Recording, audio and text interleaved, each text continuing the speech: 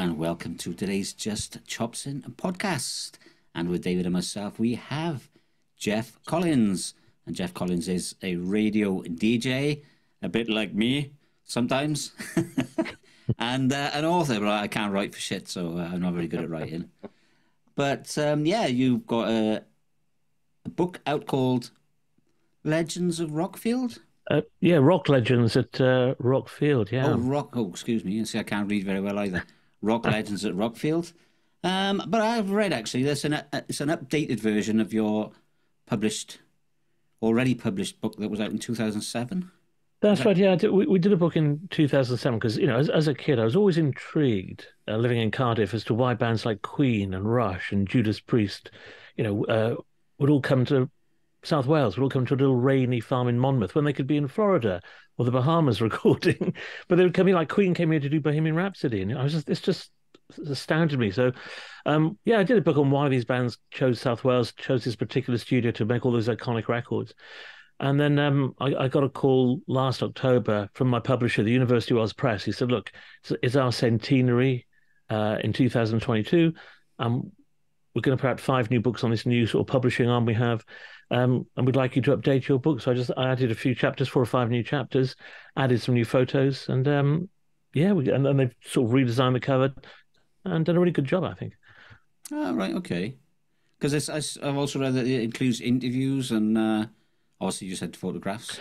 Yeah, one of the things, I've spent 30 years as a newsreader and reporter on local radio and TV, like Sky and ITN and LBC and BBC Wales. So one of the things I like to do, I will only include quotes in the book.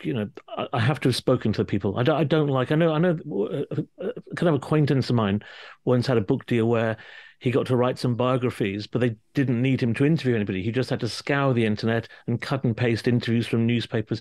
But sometimes things get misunderstood or misquoted. So so I actually tracked down all these people like Robert Plant and Geddy Lee from Rush, and we interviewed them. And obviously sometimes people in the bands are a bit protective, obviously, of their reputation and what they do. So we'd also speak to their roadies and the engineers and the photographers who followed them. So yeah, I spoke to a load of people to get the stories.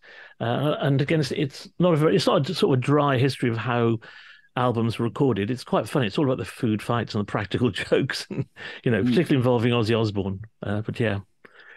Yeah. I mean, he's known for crashing a quad or two, I suppose.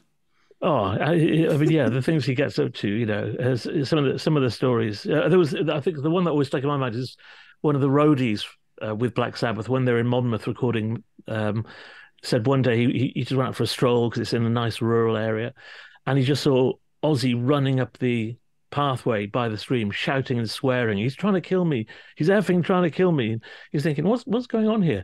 And it was a swan. This swan had spooked Ozzy, and he was fleeing this swan. And because he owns because at the time, obviously, Sabbath were very wealthy and selling loads of records, because he owned a massive country mansion, people like Keith Moon, people like him, they consider themselves country landowners. And country landowners have to carry a gun. So he ran to his car, and in his car, he keeps a shotgun in the boot, as you do, being a country landowner.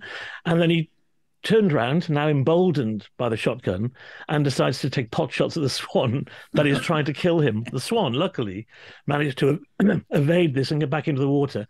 But yeah, the Prince of Darkness, spooked by a swan. I just remember the roadie saying, I thought this might be a gang of, the mafia, or there was some triads after him, but no, it's just this little swan. Well, it's a bit yin and yang, really, isn't it? I mean, like I said, you got the Prince of Darkness, but then he's being chased by this big white angelic figure. Yeah, exactly. Yeah, there we go. Who needs the Bible? You got that crystallized in one story. Yeah, that's pretty good. So, what? Like you said, you were on a radio. What radio show were you on? Well, I started off early in my career. I was mainly a newsreader, so I used to work on stations in the Midlands like BR&B and Mercia Sound in Coventry, and I used to read the news. And then I joined Classic FM as a newsreader and LBC. And then I changed tack. I came back home to Wales to present sport on TV. So I presented football and rugby on BBC Wales TV for a while.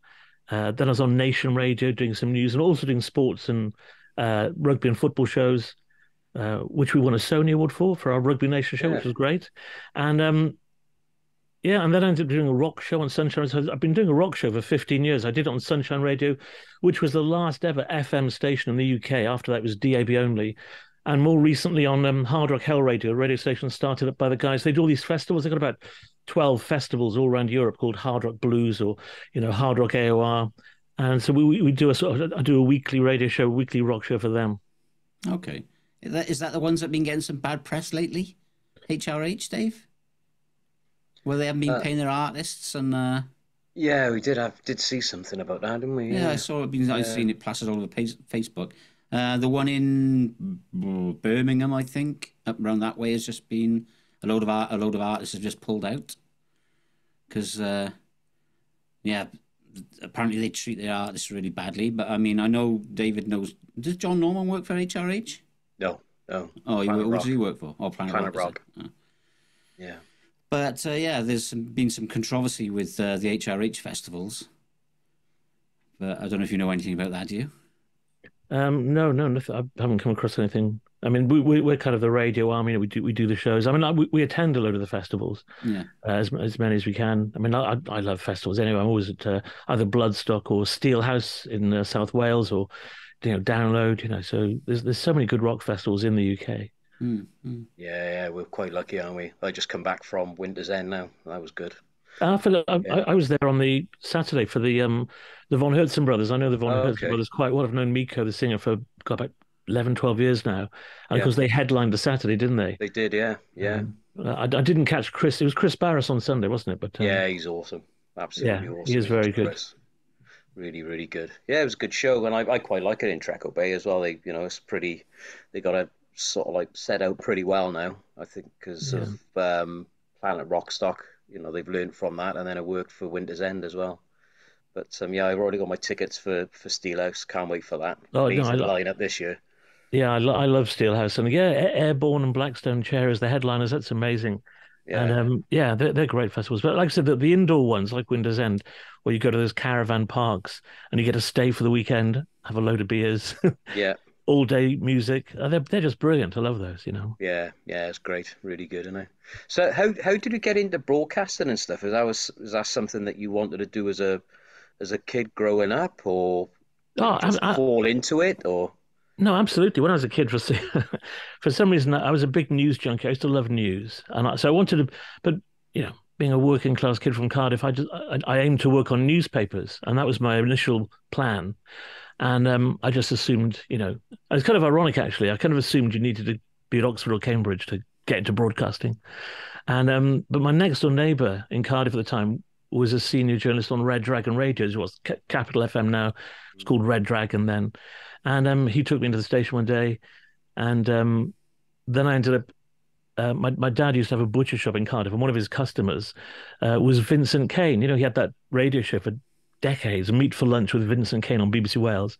So I was his producer, Martin Ingram, who his mum was a customer, and so I got an attachment going in there, and I just realised actually radio was quite fun. So I went to college just to do a general history and English degree, but when I finished, I did a postgraduate in radio journalism, how to be a newsreader and how to interview people, and ended up joining a radio station in Coventry in about '89, and just started being a newsreader and reporter from there. It was just I love news, and as a kid, I used to love ITN. Was my favorite news channel. This of Trevor McDonald and ITN, and that was my dream. When I got to work at ITN for about 2 or 3 years, and on Channel 4, I spent a lot of time doing the news for the Big Breakfast. Remember the Big Breakfast? Yeah. So one of my proudest moments in my career, I used to do. It's very hard when Phil Gale used to present the news. He used to have a little 3-word strapline above his shoulder, and it had to be something clever, like the Sun sub-editors did. And my favourite one, I was there when Glenn Hoddle quit as England manager, and I spent ages thinking, what can I put above Phil Gale's shoulder? What can I write? And about Glenn Hoddle quitting the England job, and in the end, I put "I've Hod enough," and I was so proud of that. It's little things, I've Hod enough. Yeah, that made my day. That did. But there we go. I didn't realise you needed a qualification to interview people, Dave. Well, I think we definitely need to do something about that. That's where we're going wrong. Yeah. But I've seen from your Facebook and everything. Then obviously when you were doing the rugby show, you're a massive sports fan. So with rugby and football, Cardiff City fan here. Oh well, lifelong Cardiff fan and Cardiff rugby fan. Because I'm from Cardiff, so it's just that affinity you have for your home team. Sometimes I don't get why. If someone says, "Oh, my dad grew up supporting Arsenal," I kind of get it, but I don't understand sometimes why people, from Swindon will support Man United. Why don't they support Swindon? You can always have a second team in the Premier League, but I've grown up supporting Cardiff rugby and football, and as I said, it was great. I did my first 10 years in news, and then I came back to BBC Wales to do sport, and I was there for about 8 years presenting sport on BBC Wales. I got the job on Nation Radio. It was great because we had 2 shows: Football Nation, which went out on a Friday. It was an hour-long show all about Cardiff City, Swansea, and Newport, which would get. It was very hard to get footballers in, so we got journalists. I had Chris Wathen, who at the time was on the Western Mail. He's now with the BBC. He was the Swansea guy, and then Steve Tucker, the football correspondent for the Echo. He was the Cardiff City guy. So they'd come in, and we used to have humorous quizzes, and that was quite a fun show to do. And then with Sean Holly, the former Ospreys coach and Scrum 5 presenter, me and him presented Rugby Nation. That's what we won the Sony Award for. Yeah, that's cool, huh?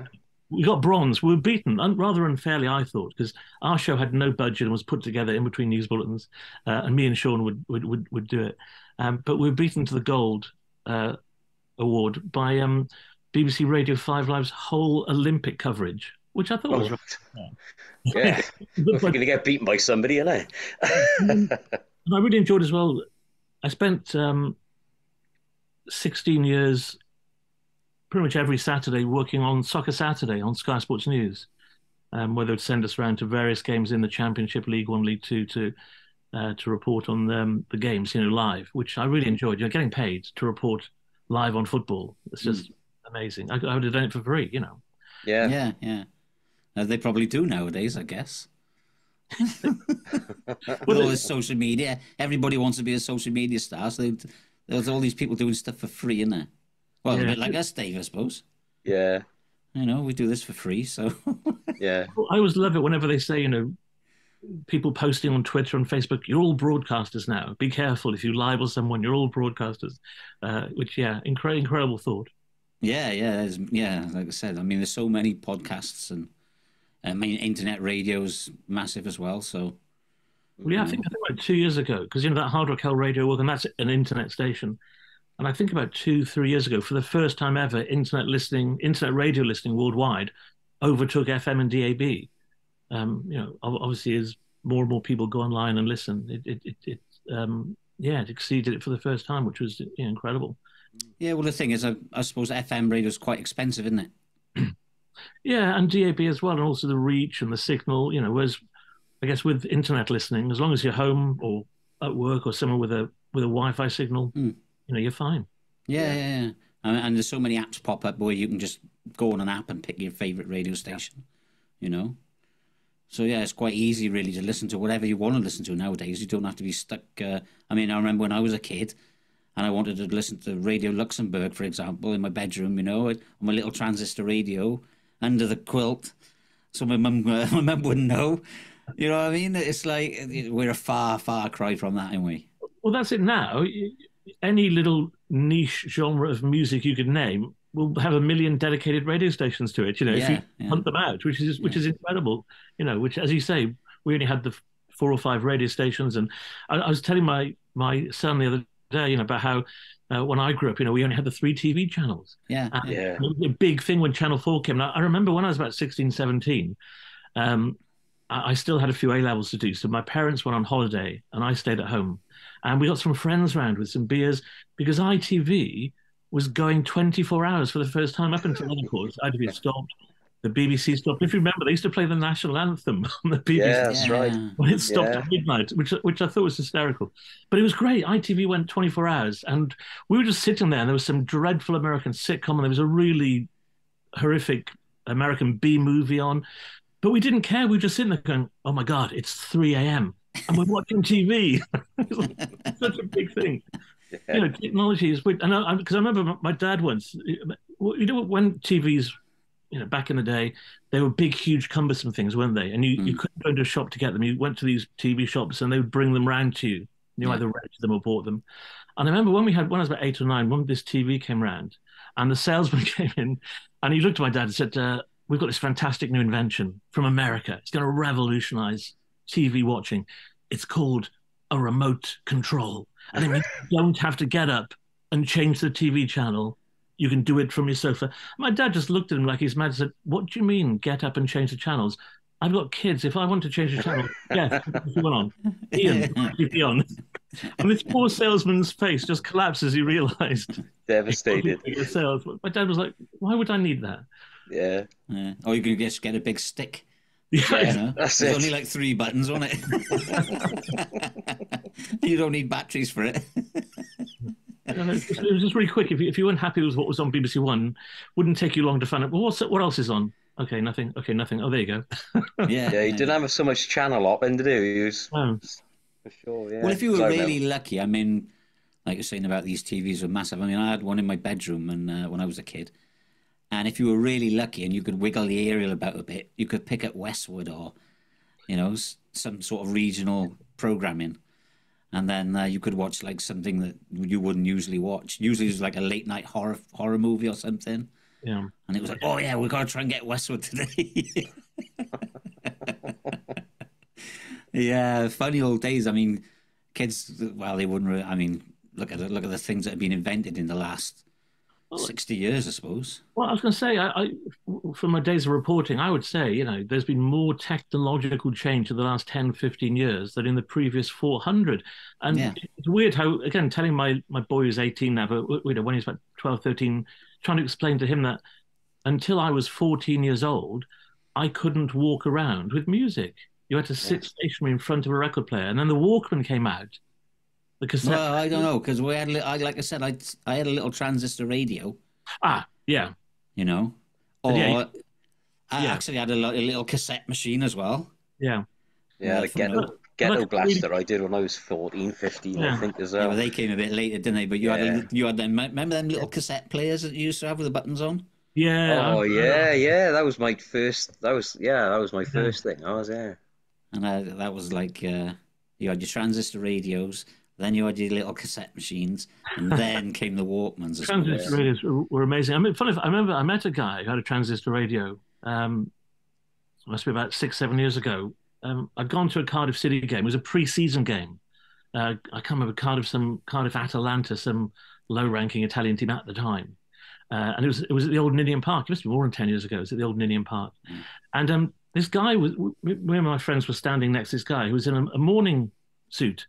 And so was his friend. They were both in the top hat and the morning suit. And we thought they must have been doing some kind of charity thing, dressed up because it was August. It was boiling hot. And they're in this full morning suit. And we thought it must be some kind of charity thing. So we said to him, what are you raising money for? And the guy said, oh, we're not. I'm getting married, he said. I'm getting married down the road. But my wife's let me come, or my wife-to-be has let me come to watch the first half. So we said, well, you're leaving? He said, yeah, we're leaving at half-time. Oh, so you're going to miss the rest of the game then? He said, no. I've got a transistor radio in my pocket, a little earpiece. I'll be listening as I go down the aisle. And that's what he did. As he went down the aisle, he was listening to radio commentary of Cardiff.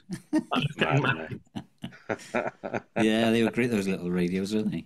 Yeah, now I had a little earpiece thing as well. And it was like a little army-style green thing, Like most of them probably were, but... yeah, that's it. I didn't have my first Walkman until I was 17, I think I was, when I had that. So I'm sure I was in a sixth form. And I used to be listening to Iron Maiden when I was supposed to be doing work. I think, I must have been like 13, I think. We had to get out of the catalogue because I couldn't afford to buy one. I had a paper round at the time. And it was like this Sony Walkman, maybe. Or maybe like a different brand. I think it was like about 65 quid at a time. Yeah, I had to pay it off like $5 a week. Yeah. It was so expensive. Iowa, mine was an Iowa brand. Remember that? I remember the ones that didn't work initially. I remember getting one of the early Walkman CD players. Oh yeah. Jumping. Yeah, they weren't very stable, were they?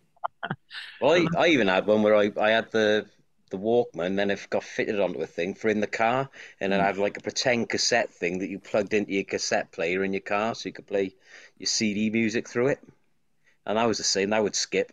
The minute you go, especially like I live in Cwmbran, and there's roundabouts and speed bumps and terrible roads, and it just skipped constantly. It was an absolute nightmare, waste of time, really. The funny thing about CDs, I remember watching Tomorrow's World when CDs were first coming out, coming out in the late 80s, early 90s. And I don't know if you remember that they did this all over the newspapers as well, where they would like, CDs will play. They're indestructible. They'll play with anything. Look, we're smearing this CD in jam, but it'll still play. No, it won't. No, that's right. At the time, there was this kind of ridiculous thing with it. Well, yeah, now we're putting Marmite on it, but it'll still play. Yeah, that's right. A little tiny finger smudge. They put Dire Straits on it and it still played, so it'll play anything. That was one of my very first cassettes, that was. Brothers in Arms. I think I stole it off my dad. Well, that sort of like launched Dire Straits, really, didn't it? And because it was like one of the first CDs. Yeah. You know, I was definitely one of the first videos on MTV, wasn't it? Money for Nothing. I was one of the very early ones. I remember watching when I was quite young. Well, we go back to your book. So we just totally digress there. So what other stories you got from your book then, Jeff? Oh, gosh. Yeah, I mean, there's so many. I mean, it was just the whole experience was good. I enjoyed meeting Lemmy, for example. I met him backstage at Cardiff University, and it was quite funny. When I first saw him, he was playing a one-armed bandit, and I kind of said to him, are you winning? And he said, no, of course not. It's my money. He just enjoyed playing one-armed bandits. And on his ride, the ride they have, get us X sandwiches and this drink. The main thing that he had on every Motorhead bill were Kinder Eggs. He loved Kinder Eggs. So there'd be this huge stack of Kinder Eggs backstage all the time. But I remember that interview was quite memorable because he'd been at Rockfield Studios with both Hawkwind and Motorhead. And so I had double the questions for him. But he insisted that we drank a shot of Jack Daniels after every question. So by question 29, I was suddenly wondering why there were two Motorhead singers in front of me. That was really good. And then we spent the day with Robert Plant as well. I remember trying to track Robert Plant down, the former Zeppelin singer. He did his first 4 solo albums at Rockfield. And Phil Collins was his drummer. Phil was in America doing Tarzan, so he just sent me he sent me an email message to read out to the band. And I remember that being quite funny because I read it out. I said, look, I've got a message from Phil Collins, which was really, really surreal because if you'd told a 13-year-old me watching Top of the Pops that one day Phil Collins would ask me to read a message out to Robert Plant, I'd be like, hey, hold on a sec. But so I read out this message saying, Phil Collins was saying, hey, I really enjoyed being with you. It was a fun time. Loved being with the band.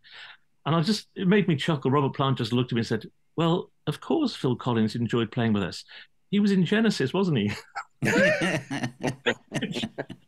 And there was another story, which actually isn't in the book. It was we did it on a radio show. I was interviewing Fish from Marillion.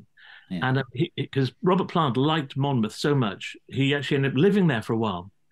And some people didn't recognize him. I remember Carol Decker from T'Pau kept meeting him in Victoria Wine in Monmouth and wasn't a big Zeppelin fan, didn't know it was Robert Plant. She just thought he was a bloke who liked wine and a chat until a friend came into Victoria Wine with her and said, that's Robert Plant from Zeppelin, don't you? But he lived in Monmouth. And I'll never forget once. The bizarre thing was, Rockfield's on one side of Monmouth, and then you come out of 10, 15-minute walk down the road, you come to the Mono Bridge at the bottom of Monmouth. And there's like a million pubs there. But all the musicians, for some inexplicable reason, they've just walked from the studio, they're dead thirsty. They walk past these pubs to the back of the town, to the Nag's Head. So what Fish was saying, when Marillion were there, they were a bit broke and on their second album. And they fancied a beer or 9. And him and the keyboard player, Mark Kelly, stole a little dinghy from Rockfield, They borrowed a dinghy from Rockfield. And they thought this is how they'd get down there quickly, is they'd put on the River Mono and it would go around the corner and there's the Nag's Head and they'd just get out and go and have a drink. But it was only as they were coming around the bend of the river, they realized they didn't have any paddles and they didn't know how to stop. So Mark Kelly was like, I've got an idea. And he pulled a penknife out of his pocket and starts stabbing the dinghy. Only when it starts sinking do they realize maybe this isn't a great plan. So it sunk. They both end up in the River Mono. They swim to the shore. They drag themselves up the shore, covered in mud and water. They walk into the Nag's Head. dripping wet, dripping mud and water everywhere. And they say to the barman, 2 pints of lager, please. And Fish just said, all you could hear then suddenly were these two voices saying, all right, all right. And he turned round and there's Dave Edmunds and Robert Plant propping up the bar. Just not batting an eye. Plant lived there for a long time, So and a lot of musicians who went to Rockfield kind of ended up staying there for a while. They enjoyed that rural area of the place. And funny enough, what we were talking about earlier, I remember interviewing Geddy Lee from Rush, the lead singer of Rush. They did their first albums outside Canada there. They did 2 albums at Rockfield. One day they got bored, and while the drummer was taking so long doing his drum parts, they went to one of the sort of little sheds and got some paint out and started painting the window frames because they thought they looked a bit tatty. So the owner comes back and sees Rush painting his window frames. But what are their big concerns? They say, because when they are laying down long tracks, it's a bit long-winded and people are waiting. Their crew from Canada really struggled in the 70s with the fact we only had 3 channels. They were used to watching thousands of channels on cable in North America. And they used to say it was really rough on our crew because they would be at midnight laying down tracks and all the crew could watch was Open University or live darts. Yeah. Just drove them mental, Oh, they could have had some name changes. I mean, that Fish story could have been a bit more classic. I mean, Robert Plant could have, where have you been? And he said, oh, just come out of the river. And he was like, well, you're a fish out of water. And then Rush could have changed the name to Brush. Why do you think so many sort of top rock artists go to Rockfield then? What do you think is so special about the place? I think with a lot of things, it's fame and success. Fame and success breeds fame and success. So when they had their first few hit singles, I Hear You Knocking by Dave Edmunds in the early 70s was 6 weeks at #1 here and #1 in America. And then Paul Carrick with Ace had that song How Long, which was a big hit. And then, of course, straight after it was Queen, Bohemian Rhapsody. And once that was a hit, everybody's like, where did Queen do that? We want a piece of that. And a load of bands who went there said, we were trying to capture that Queen vibe. And we wanted to use the desk Queen used. And the piano Freddie Mercury used to compose Bohemian Rhapsody is still there with the wine stain he spilt on it. So, yeah, a lot of bands go there just to kind of emulate that success. And then as more bands have success, I think there were 5 #1 albums in the 90s in a row from like the Bo Radleys and Ash and Oasis. And once those people start getting success, everybody wants in. And I think that's what sustained it over the years, So, you had Oasis doing Wonderwall there. Coldplay did Yellow there, their first album. And, Yellow, funny enough, that song was directly inspired by Rockfield because obviously where they come from in London, Essex Way, a lot of light pollution. So the story goes that Coldplay were out in the courtyard at Rockfield, and they were just looking at the sky, having a few beers, looking up at the sky. And of course, it's rural Southwest. The sky is gleaming. You can see the stars glittering. It's a very bright sky. And the bass player just said, oh my, look at the stars. See how they shine. And Chris Martin said, oh, I'll have that. That'll be the opening line of our song. So yeah, it's weird how things could, inspire records and, the landscape. But yeah, certainly the more famous bands recorded there, the more other bands wanted to record there and get that success, Yeah. Well, most of them, sorry, Ted, do most of them sort of stay there for a while and do the writing there as well, or is there a combination of some just turn up, they already know, got in their head what they want and record?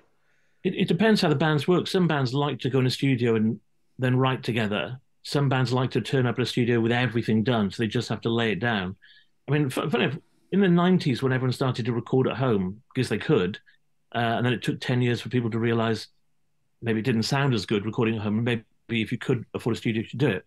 One of the things that saved Rockfield in that fallow period, when a lot of studios went out of business, was the Stone Roses. They stayed there for about 18 months. They went there, they did both albums there, and they kind of did one album and then stayed and started work on the second one. And of course, they're paying, God knows how much for that studio per month. And they were there for 18 months paying, to get both studios. So that kept them afloat, definitely. Yeah. And of course, they had one of their most memorable moments there, Stone Roses. Do you remember just as they were starting the second album, they had that dispute with their old record company because they'd left the smaller record company, joined a bigger record company. And the smaller record company, wanting to cash in on the success of the first Roses album, released a kind of compilation of some of the stuff they'd done for them without the band's permission. But they in the contract to them, so they said, we're going to put this out anyway. the band was so angry they drove from Rockfield to the record label offices in the Midlands, splashed all the cars in the car park, all the executive cars with paint, splashed paint all over the buildings, even the record label's girlfriend covered in paint. And they smashed up some of the cars as well. Drove back to Rockfield, covered in paint, tumbled into the studio. The producer, John Leck, had been like, they'd disappeared for the day, wondered where they'd gone. When they came back in paint and covered in paint and told him what they'd done, he realized the police would be there very soon to arrest them.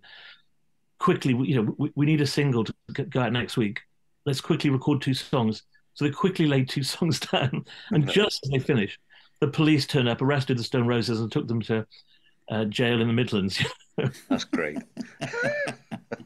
But they just finished the single, so that was able to be released the next week. So that was good. But yeah, he was saying, he said, I knew I needed to get them motoring. Well, because they're going to be in all the press. Yeah. So they need that record out ASAP. So some great stories there from Rockfield.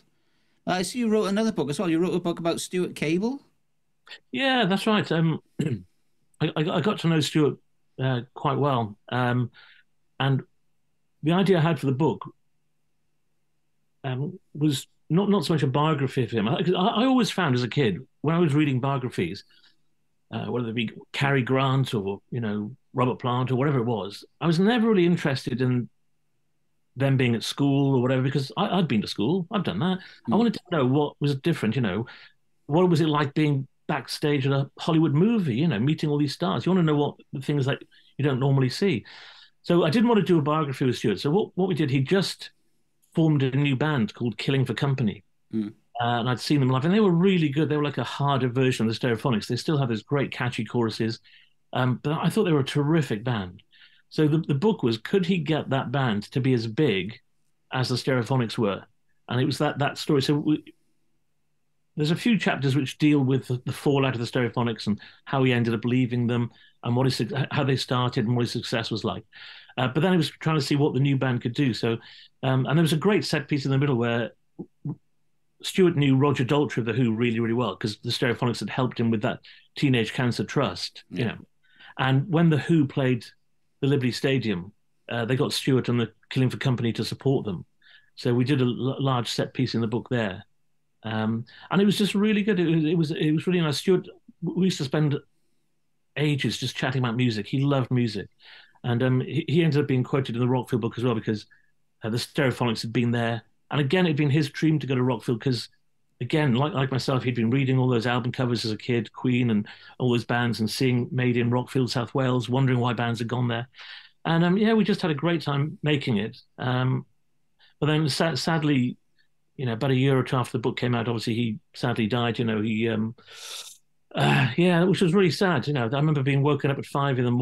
It was Steve Balsamo from the Stories rang me and said, "Oh God, have you heard? Stuart's died." And I think I spent the rest of the day on the news, paying tribute to Stuart. And it was just terribly sad time because his son Cian was 10 when he passed away, and Stuart was 10 when his dad passed away, and it was just a very, very sad time. He was so young, but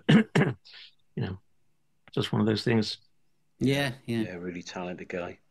Yeah, because we spoke to, we're quite friendly with Wendell Kingping, as he's known now. And obviously he was telling us some stories about what had happened about the band, because me and Terry didn't really know about the band until we did a bit of research, because before we had Wendell on. And you're right, the music is fantastic, really, really good music. That band, very, very good. I think they would have gone a long, long way. Obviously it had the benefit of Stuart being in the band and pushing it, but I think the sound of the band was big enough to carry itself anyway. It's brilliant. Oh, definitely. Yeah, I knew Wendell quite well. He's a great guy, and his new band Pearl are brilliant as well. Yeah, they are. Yeah. I think, but the good thing was at the time, Killing for Company had just been signed by Nuclear Blast, one of the big heavy rock labels with lots of money, and they were pumping money into the band, and they liked them so much. They invited the band up to be the kind of like house band for their Christmas party, which was like a big thing. They have loads of big bands like Nightwish and all bands like that. So it was a big label, and you're right. They were so good live, and the songwriting was so good. I think they'd have gone really far. Definitely, it was sad to see that come to a halt. Really. Yeah. I mean, we spoke to Wendell, and he said that they tried to continue after Stewart was gone, but his heart wasn't really in it, because it was more about it being Stewart's band than their band. It was difficult. I mean, again, one of the new chapters in the Rockfield book, there's another studio just down the road from Rockfield called Mono Valley. Yeah. And it used to be Rockfield's rehearsal studio. And then the two brothers who owned the business split.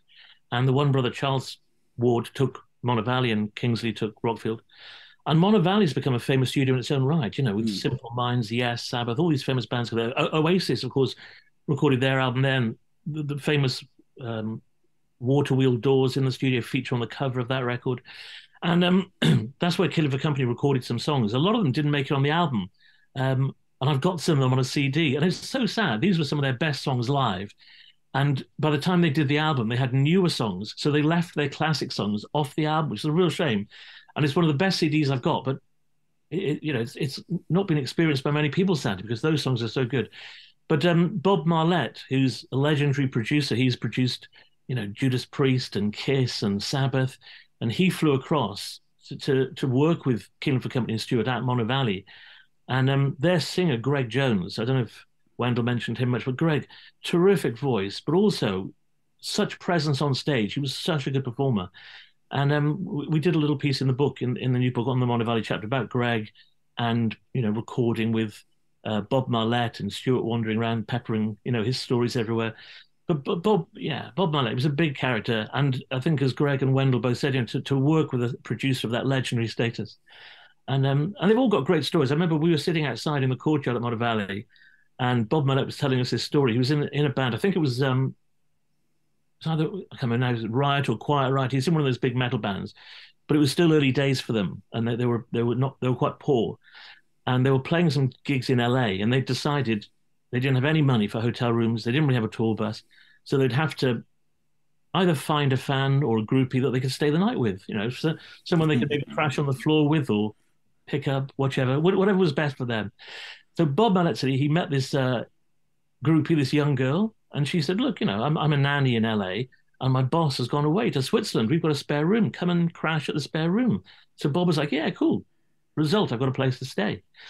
So he goes into this house, and the first thing he thought was, her boss must be a massive Beatles fan, because there were these bobbleheads of Ringo Starr everywhere. There was a Ringo Starr drum kit, all this Beatles memorabilia. And he said, this guy must be Beatles mad. So he crashes in the spare room for the night. And the next day, he's woken up by this knocking on the door. And for some reason, I guess the nanny had drunk too much. She wasn't getting up to answer the door. And he thought, I better go and answer. This guy won't stop. Go away. Yeah. So he answers the door. And there's George Harrison. Hello. He says, is Ringo in? No, I think he's in Switzerland. Closes the door. George Harrison goes. But I thought it was a great story. But yeah, Bob Marlette, a real character, real character. Yeah, I'm lost now.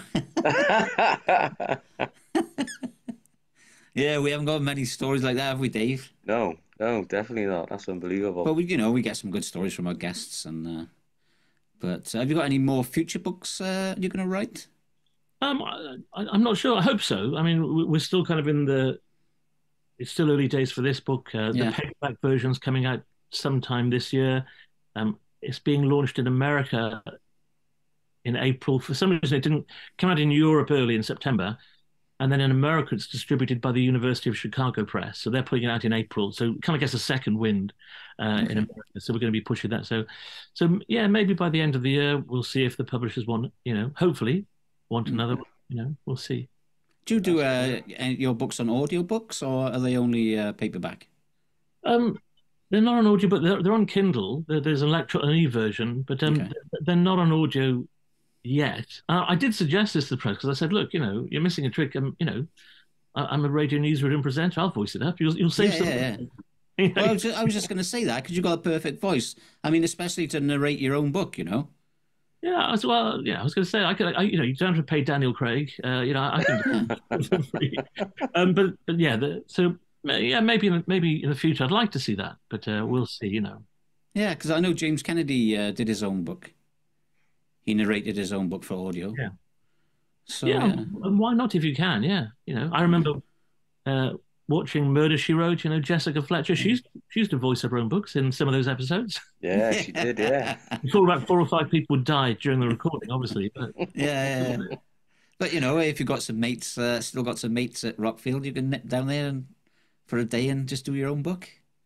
Yeah, absolutely, definitely. That's a good idea, isn't it? Yeah, sounds like a plan. So you've go on.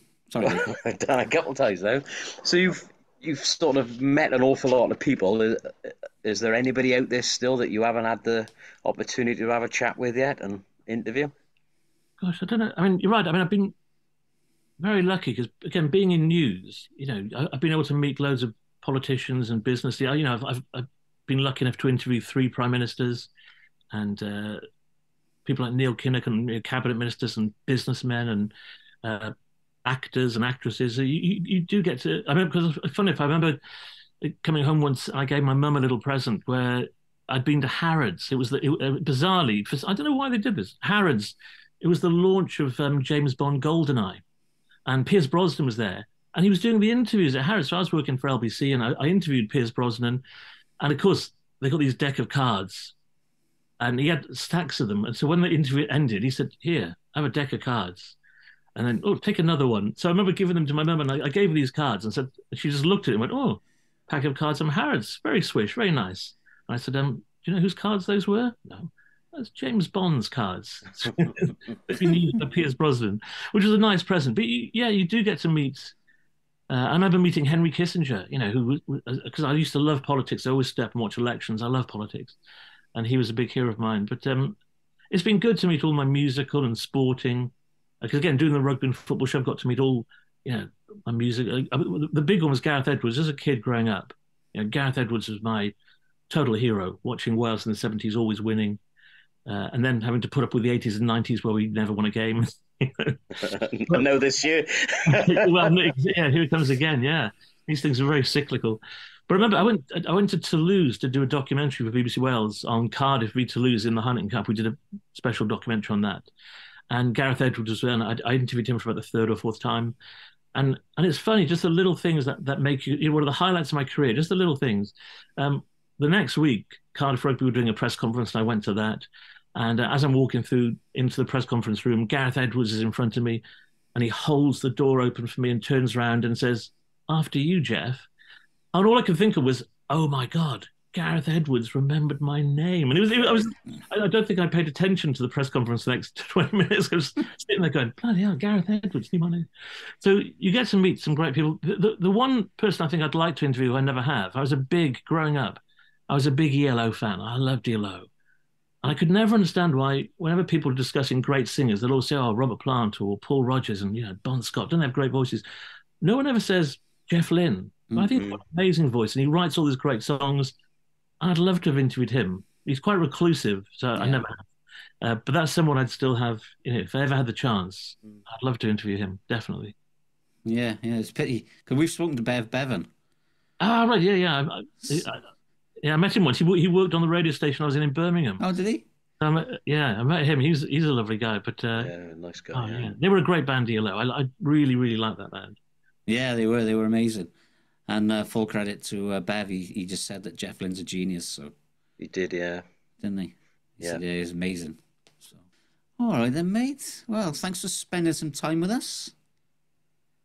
And we'll look forward to what you got coming next. I do recognise your voice, actually. Now I've listened to you, it's like, yeah, I do recognise your voice. We're talking about Sean Holly then. Do you play golf? No. I don't know. Yeah, a sport I never got into for some reason. Yeah, Sean Holly's golf mad. Yeah, because they're all doing golf now. Golf days with one of my mates. So he's organising everything. Mike Jones, a disabled golfer. Yeah. Shout out to him. So they're doing good things over there. Oh, fantastic. And all right, nice to hear some good stories. Yeah. Well, thanks for inviting me on. It's been fun. It's been good fun. Yeah, thank you. Well, thank you for coming on, mate. No, thanks for coming on. We like to talk to people, and and I'll see you at Steelhouse hopefully. Oh yeah, well, absolutely. Yeah, I'm bound to run into you at Steelhouse. I love that festival, definitely. Yeah, brilliant. We don't have any qualifications for interviewing people, but we do our best, don't we, Dave? We try. David usually does all the research and I just do all the puns. Dad jokes, you mean? Yeah. Well, if you're a dad, you're allowed to put a dad joke in you. You are, yeah, definitely. So, all right. Thanks, Jeff. Yeah, it's been brilliant speaking to you. Brilliant. And, hopefully we'll speak to you again. Yeah, anytime. Brilliant. Right, thanks, mate. Okay, take care. Thank you.